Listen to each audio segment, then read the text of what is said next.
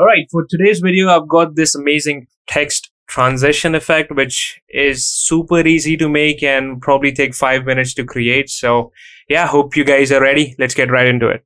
All right.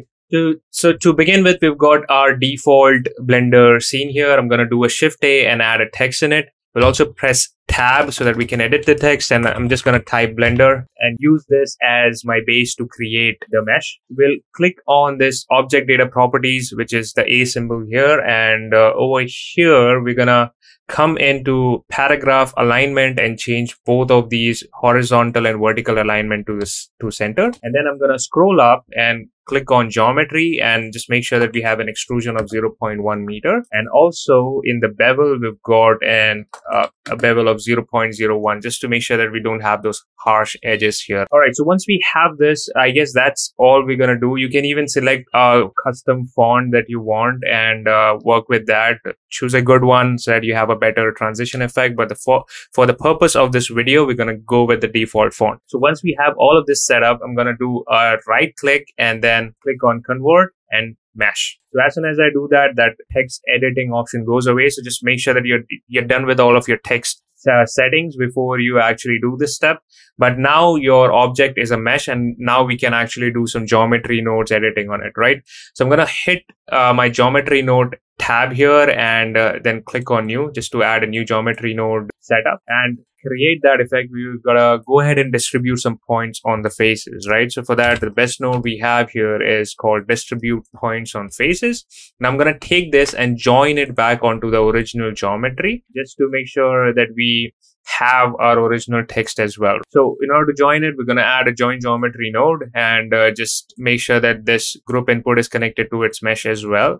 I'm going to add a density of 500 so that we have got a nice and dense mesh here. I'm going to use another cube to create the object that is actually going to create that effect. Again, you guys can use a mesh primitive, but the reason I'm doing this is because of the way I textured it, and we're going to talk about it a little later, right? So we're going to add a cube, scale it on the z-axis to make it nice rectangular shape, and just make sure you're applying scale. And also just go into the modifier setting of that cube and just add a bevel modifier and add a very slight bevel, just so that again we don't have those hard edges, right? And we're going to do a right click and shade smooth on this as well. You can also do an auto smooth if you want. So we're going to bring this cube into our geometry node setup, and now you can hide it and hide it from the render as well, because we don't need it anymore. We have what we need, right? So we're going to add an instance on point node in here and just plug this right after distribute points on faces. And then we're going to plug this cube into the instances. I'm going to add a transform node. As you can see, the scale of these cubes is way too big. So let's scale them down to about 0.1.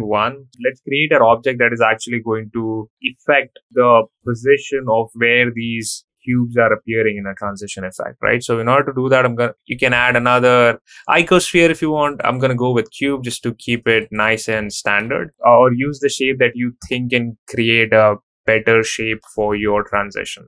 Each shape will probably give you a slightly different effect as far as the transition goes. I have my cube here. I'm going to apply scale and scale it down on the x-axis a little bit because I don't want it to be really wide. We have this cube. I don't want to see this cube though. So I'm going to click on this object properties, click on visibility, click on viewport display and change it to bounce. So let's bring this cube in the scene as well. You can name it effector if you want. So once we have this here, now we're going to use this cube to affect our original geometry. And for that, we can use the geometry proximity node. So let's bring in this geometry right here and plug this distance into the scale. Now, as soon as I do that, can you see it's already affecting stuff, but not as how we want it to, right?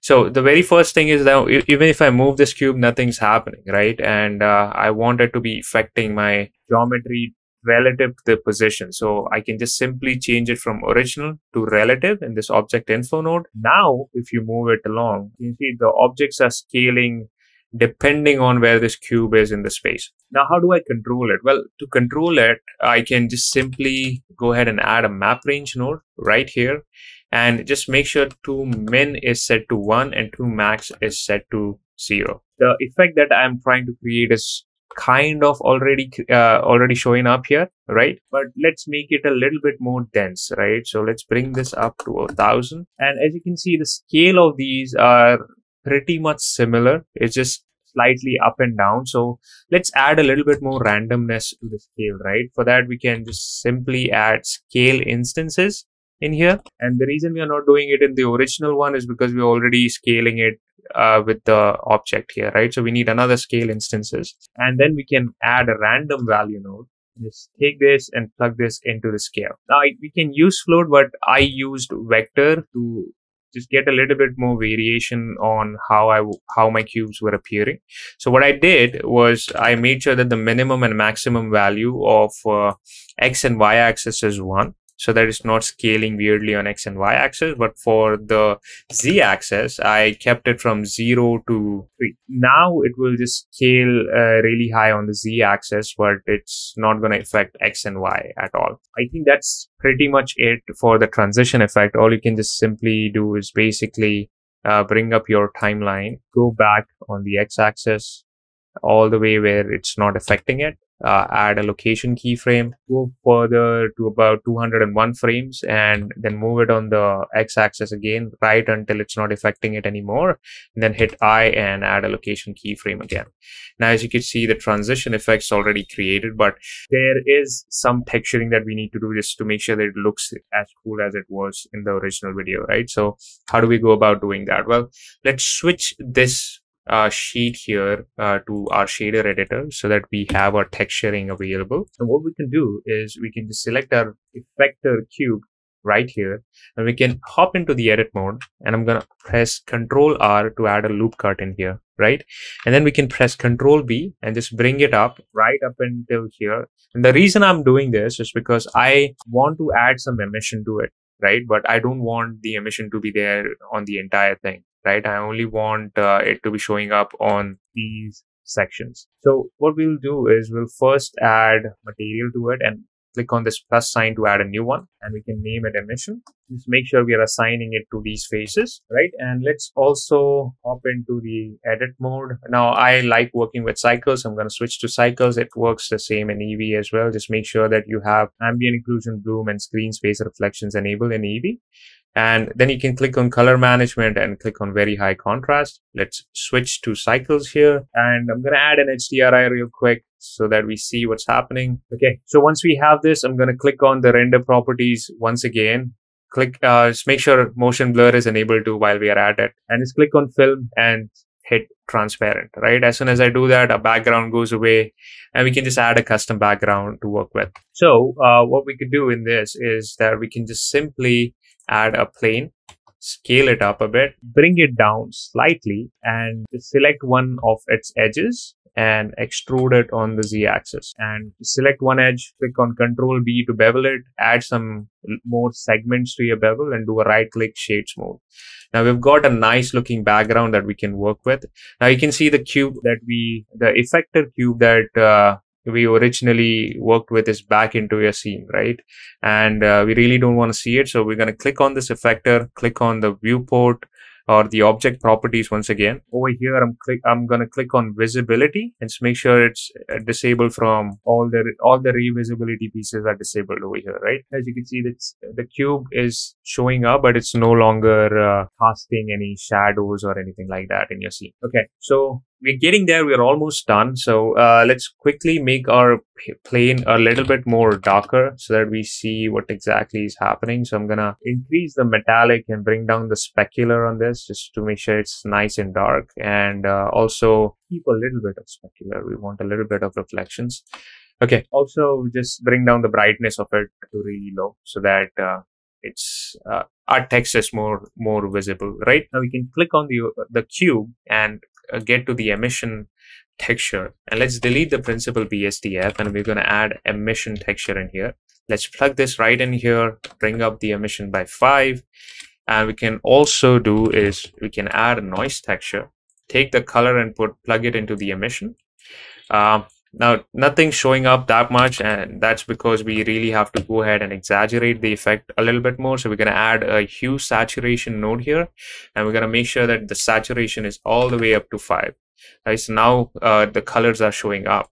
So let's bring the scale down of this noise texture to 0.5, bring up the detail to 8 and the roughness to 0, and we're going to add a little bit of distortion of 0.1. We'll also do Control T, so make sure the Node Wrangler add-on is enabled, and we're going to take the object input and plug it into the mapping. Sorry, take the camera input and plug it into the mapping node. Now, as you can see, in the entire flow, the transition, as soon as it flows through, it will just give different colors depending on the different position of the effect, right? So it's pretty cool that way. But yeah, and again, you can for the original material, you can just give any effect that you want. I can just simply either make it metallic, bring up the roughness, and make it a little bit more darker, not that dark though. Yeah. And I guess that's about it. That's how you go ahead and create the effect. As far as the lighting goes, I just went ahead and added another plane in here, and just made sure that I added a little bit more emission into this as well. The emission strength was 10, so so that it has nice good lighting coming in. And then I also added another cube. So simply click on new. Just make sure you're bringing in a principal volume over here. Just plug it into the volume, bring this all the way up and reduce the volume to 0.01. And this gives out a really nice lighting into your scene. You can play with it, and this works with any kind of object. So instead of this effector object, if you want to use something else like a cube or an icosphere or anything, just to make sure that you're getting different shapes in here, just do that. Just experiment with it. It's really dynamic as far as the effect goes. I hope that you guys liked the video and it was helpful. If it was, don't forget to like, share, subscribe. I'll see you guys in the next video.